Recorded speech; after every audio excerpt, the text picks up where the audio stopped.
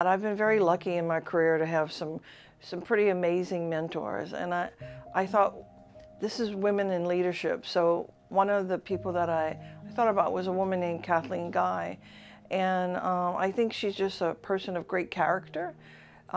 Like me, she helps students achieve their goals through scholarships and fundraising, or helps with new programming so that students can go on and have whatever goals they're trying to reach, they can do that.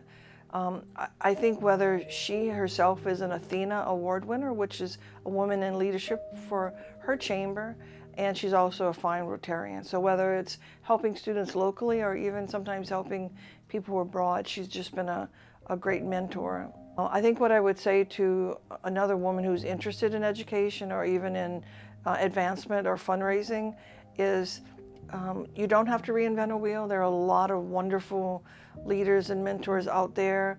Find someone who is doing something that you really admire or respect, and talk to them, meet with them. A leader is someone who knows the way, goes the way, and shows the way. And when I think about that, I think a leader is someone who has a vision, and they start to think about how can we get things done.